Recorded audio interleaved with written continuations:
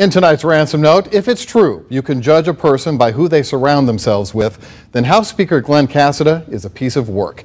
His former chief of staff tweets terrible things about blacks and women, admits to snorting coke in his office, then 2 other aides quit. Now we learned about a 3rd aide, Scott Allen Buss.